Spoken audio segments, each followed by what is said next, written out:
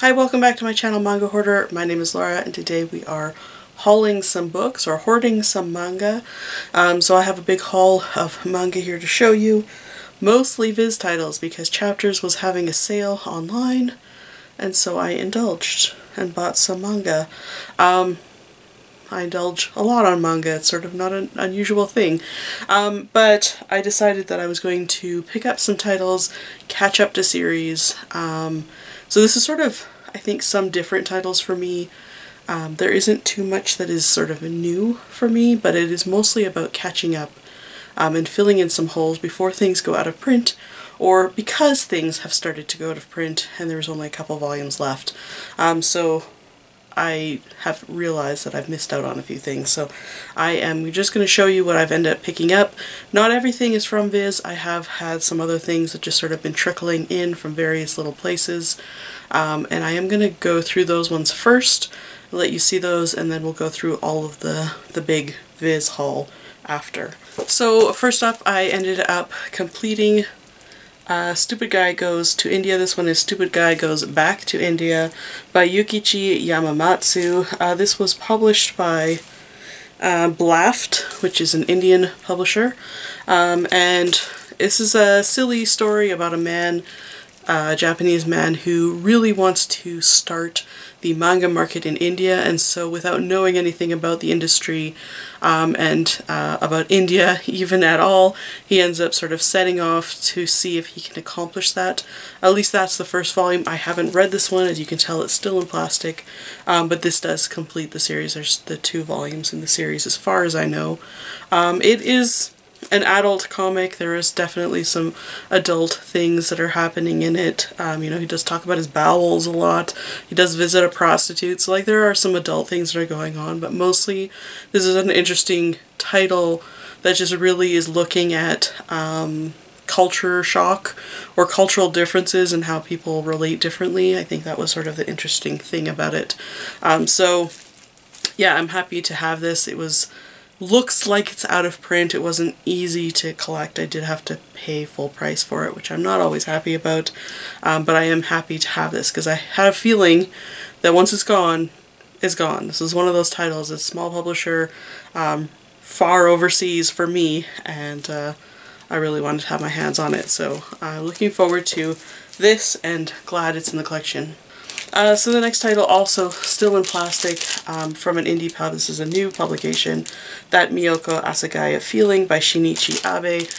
This one was published by Black Hook Press, which I think, is that the one that's actually in Japan?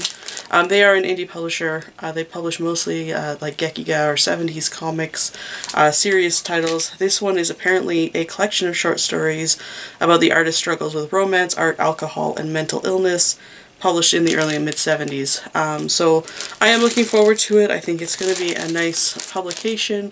I've had really nice publications from Black Hook Press before, and this one is translated by Ryan Holmberg, who always does a really nice job translating, as well as usually includes an essay or some sort of a research project in the works, which is really what I'm more interested in some cases. But I really do like collecting these types of work, so will get read eventually. As I say to every other title that I add to my collection, it'll get read eventually. I just feel bad. I feel more bad about not reading something like this than I do about something that's really popular. So I might not take this out of plastic until I read it, just because I feel like if I take it out of plastic that I've waited too long. I don't know if that makes any sense, but that's what I'm feeling. And then these are not manga, but speaking of Ryan Holmberg, I did end up picking up a couple issues of the Bubbles fanzine. And this one in particular has an interview with Ryan Holmberg on it. There's usually just sort of interviews from various different creators, people in the industry, things about comics, little comic-y stuff. It is definitely just sort of a homemade fanzine, really kind of a nostalgic kind of publication. I think there's 4 out now. I haven't gotten to read these either. I'm not reading anything. I'm also dropping it on the floor. But, again, something that I feel like I need and I will enjoy when I've read it. I actually have read little bits of it. I haven't read it completely, and I will. One day. I'm not confident if I've showed these already, but they're on my table of things to show, so maybe I haven't. So I did end up finishing up buying After the Rain by Jun Miyazuki, Volume 5. I've only read the first 2 or possibly 3. I did really enjoy the series. What I've read so far, I've heard that it ends really well. Kind of a slice of life. Starts out, I think, as sort of an age gappy type romance, but it isn't really. I think that maybe is a mislabel, a misnomer. I think it's more about just sort of character development, particularly about this young woman on the cover. So I am interested in reading this. I heard it's great. I've loved what I've read so far. And I think it's done now, so I can read it, which is great too. And I think I have showed this one, but I also got Blade of the Immortal Volume 8. I think in my previous video I had mentioned that this was damaged and I wasn't going to return it, but then I was like, you know what?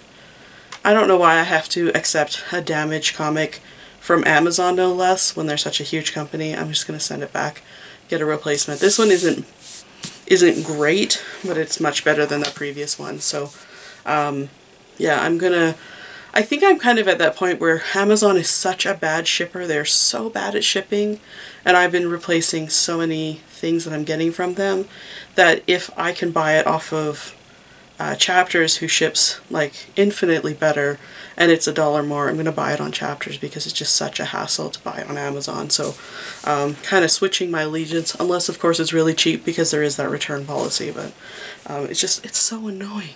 Speaking of titles that you have to return, I got another copy of Skyhawk by Jiro Taniguchi. This is my second copy that's sent to me. Was sent in a really flimsy bubble mailer, and it's one of those really heavy-duty, really nice publications. The first copy that got sent to me, like the whole bottom of the spine was just completely jacked up, so now it's okay. I haven't heard the greatest things about Skyhawk, but I am collecting anything Jiro Taniguchi. If his name's on it, I'll buy it. And the same goes for Fanfare. So the two names together is really enough for me. Fanfare, Ponatmon. I really love their publications. I think I'm just missing one of them. That's Manga. And yeah, I just like the way that they publish. I think they do a really beautiful job. Obviously this has some indigenous, like kind of North American First Nations themes to it. I'm not entirely sure. I have read one of Jiro Taniguchi's other titles is set in sort of Alaska and stuff, so he does set some of his stories in North America, which is kind of interesting. So this will be interesting, different. I think stories about Indigenous people is a little bit touchy, to say the least, so it's always kind of scary territory to be jumping in and reading stories like this, but yeah. Anyway, I really do love Jiro Taniguchi. I will continue to buy anything Jiro Taniguchi, you know, for a while at least. And then the other one that I picked up, or last thing that's not Viz, as far as I can tell from the stack, that's not Viz that I picked up is new. Panorama, or A Strange Tale of Panorama Island by Suehiro Maruo. This is the same title as Mr. Arashi's Amazing Freak Show. I believe it is also an eroguro, like erotic grotesque story. I'm not entirely sure, but there's certainly there certainly is sort of an absurd horror going on in it. This is published by Last Gasp. It was out of print for a little while. Apparently they've done a reprint, so you can actually still order it, or you can now order it off of their website. So if you're interested, I will leave a link down below. I didn't know that this was getting a reprint. I've been looking for this for a while. I've been looking for this recently and thinking this is way too expensive. I'm never going to get to collect this. And then I saw someone up on Twitter talking about how they just got their copy, and I immediately went and ordered it. Like, probably 10 minutes later, I had already paid for it. So, yes, I am very excited about this. I do really like Maruo. He's kind of a scary creator. I'm a little bit scared to read this, but I also just really love absurdist horror, and it just works very, very well for me, so I'm really kind of looking forward to this one. So going forward, I think the rest are all Viz, and hopefully I'm not wrong. But I believe the only thing that I've actually read for this entire stack, or this entire haul as it happens, is An Incurable Case of Love by Maki and Joji. You've already heard me say that I like this title. I like it. If you're interested in more of my thoughts, you can go and watch the video. If you're not, I encourage you to read it if you like josei manga, josei romance manga. It's a lot of fun. Since I posted all of those videos of our collection, there were a couple of kind of glaring gaps, and so I did end up actually go online looking for specific things just to sort of fill in some gaps. I do have a haul of Japanese language manga, which I'll be showing you later, which is also inspired from that collection. Basically, my own collection inspired me to collect manga, which is not the best, and I'm sorry if it also inspired you to collect manga, because as much as I think you should collect manga, and manga is great, I also don't want to put anyone into debt, including myself. But yeah, I did fill in some gaps. The first one that I filled in was Detroit Metal City. This is by Kiminori Wakasugi, and it is published by Viz in their signature imprint. It should be on its way out, should be nearly out of print, but I only needed volume 5, volume 7, and volume 10. As you can see, it's still in plastic. It's very shiny. So I only needed these 3 volumes. I have completed it now. I have not read any of the series. It is new to our collection, I think, since the summer, so I haven't had a chance to read it yet. I believe that this is a story about a Swedish rock group, possibly. Swedish pop music. I think it's just supposed to be absurd as well, kind of just absurd horror, but I don't really know. Yeah, there's explicit content warning on the cover. I don't know anything really about it except for that it is one of the titles mentioned, that 1001 comics you must read before you die. It is a Viz signature title, and the cover has me intrigued, at least, because this is the kind of, or at least it indicates a type of horror that I think I would have fun reading. I don't know if this is horror or comedy or just absurd, but all of those things are my favorite things, so we will enjoy it anyways. Next volume of Kaze Hikaru is out by Taiko Watanabe. This is a josei manga that takes place during the Bakumatsu period, and I think that the main characters are in the Shinsengumi, so if you are familiar at all with some of the history of Japan, Meiji Restoration, all of that good stuff, Shinsengumi are a very famous sort of army that takes part in all of that, and they famously wear these blue clothing. So you will see them in other types of series. I haven't read a lot of this. I probably have read up until about volume 10, 15, but this has been releasing so slowly.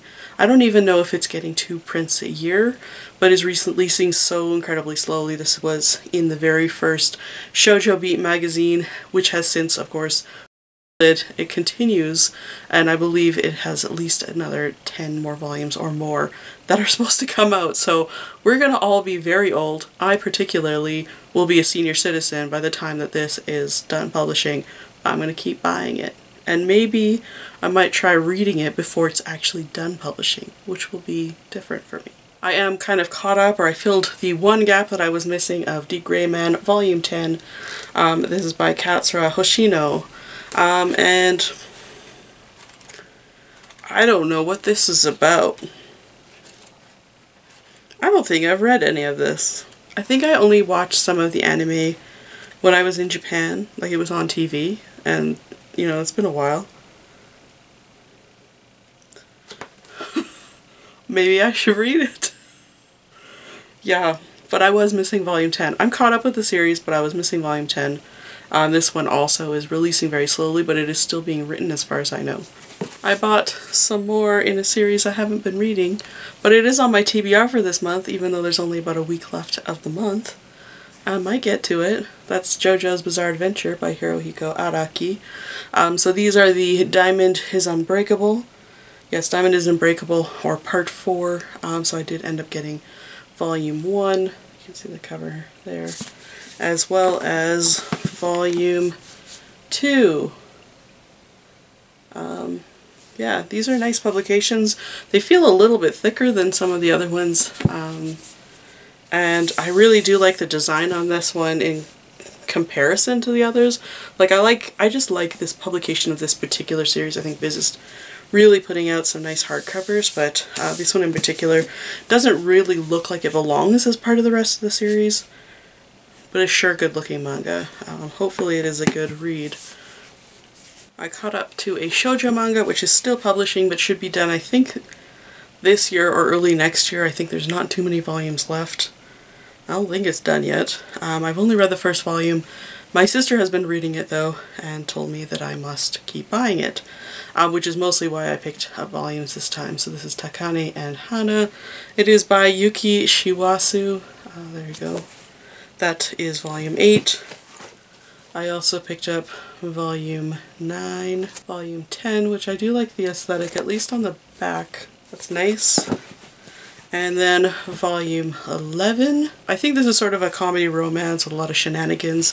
That was sort of my impression of the first volume. Obviously it was good enough that I would keep buying it. And like I say constantly, I'll read it eventually. Probably. That's why I'm called Manga Hoarder and not Manga Reader. And then the next series, I did buy quite a few. I don't know if there's still more coming. I think there is, but I wasn't able to buy everything because a lot of it has started to go out of print, and so I think I'm just waiting for a couple of volumes that were like last copies, which I may end up getting emails for that say we don't have these copies. So I might be a little bit, you know, hooped with those volumes, but it doesn't matter. I still ended up buying Arata the Legend. This is by Iwatase. This is their shonen manga. I think this is sort of about almost isekai, like, but I think two boys end up transposed into each other's worlds. I think that's kind of what it is. I think that's what's going on. It's been a long time since I read it. I wasn't a big fan of it. We only had the first 3 volumes. But when I realized that this is now not available, I just keep putting it off because it wasn't my favorite. But I'm going to collect Watase because I love Iwatase. So I end up just picking up what was available since the sale. So that's volume 6. I also got volume 7. All of them are published in this weird horizontal layout. Then volume 9, volume 11, and then volume 14. So there's a big gap there.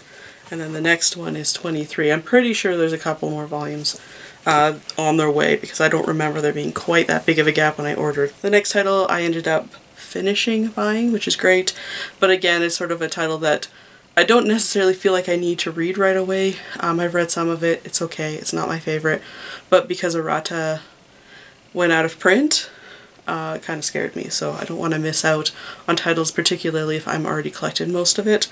So that is Behind the Scenes. This is by Bisco Hattori, the same author as Oran High School Host Club. I have read the first like 3 or 4 volumes of the series. It's okay. It's not my favorite, but it does end on volume 7, so the previous was 6. It's about a boy who ends up joining, I think, the like sort of the drama club or like the set design club that design sets for the drama club. I think that's what's going on. It's just about like their shenanigans. Next up, I bought the next volume of Queen's Quality. This is by Kyosuke Motomi. I really do like the series. I haven't read very far into Queen's Quality, but I did read QQ Sweeper, the prequel, and I think it of course gets better in Queen's Quality. Some sort of change in direction really works for this series, and I like Kyosuke Motomi's titles. I think they're great. Dengeki Daisy is probably her most famous. But this one again looked like there was sort of low stock for a lot of the titles, so I'm just trying to make sure I stay on top of this one is really all it is, because I definitely don't want to miss out on it. I have also caught up on the latest volume of Requiem of the Rose King. This is by Aya Kano. This is a great title. Again, I haven't read very far, maybe about 2 or 3 volumes. And so I'm quite far behind now, but this is sort of a reimagining of the War of the Roses as sort of taken from some of Shakespeare's early drafts, I think, is what I was reading, of Richard III and that other one. I can't remember. I should just like prepare before I make videos. But I noticed I didn't have a video to go up this week, so we're making a video. So I got this. It's great. Aya Kano's art is beautiful. Storytelling is compelling. It's surprisingly dark. It is not what you expect from a shoujo manga. Or it's certainly not that standard high school fluffy, high school best friend turns into lovers story that you get in 90% of what's published here. So highly, highly, highly, highly recommend you go read this. Next up, the other two actually that I got to show you are not titles from this sale, but also Viz and also from Chapters. I just bought them a few days before. So I did end up picking up Beastars Volume 1. This is by Paru Itagaki. I think Volume 2 is out. I've been hearing great things. I haven't read this volume yet, but I think it's about high school students who happen to be animals, and I think they have animalistic nature. Possibly they're part of a drama club or something. I'm not entirely sure. But people were saying it was good, so I picked it up. And then also I have Volume 2 of Daytime Shooting Star by Mika Yamamori. Again, I haven't read Volume 1 yet. You know the pattern. If you come to my channel, I don't know anything about the books that I'm talking about. Except for my last title. This is the Drifting Classroom. It's not dissolving. Drifting Classroom by Kazuo Ume's in Viz's new, beautiful, beautiful, beautiful, beautiful hardcover publication. I think there's only supposed to be about 5 volumes in this series. And it's in like a very smooth matte finish. It's got really clever, beautiful typography with these other dimensions happening. That was really cute. I like that a lot. It's got imagery from the manga on the cover. So gorgeous. And it's supposed to have a new translation, so I'm going to read this alongside the other edition because of course I have it. I love Kazuo Umezu. I love classic horror. We don't have nearly enough published in English, but Kazuo Umezu, wonderful. One of my absolute favorite darlings. And this is such a nice publication. I love the size of it. I was a little worried it was going to be too big, but it's just like, it's just such a nice size, so comfy and chunky and kind of just perfect. So yeah, this is going to be really, really beautiful. I'm happy. So that's everything that I got from this haul of manga from mostly Chapters. Let me know if you've been picking anything up, particularly if you've picked up any of these titles, especially if you've picked up Drifting Classroom. Let me know your thoughts on the title. If you've had a chance to read it yet, that'd be amazing. Let me know down below. I think that's it for me today. So thanks so much for watching, and I will see you in the next one. Bye for now.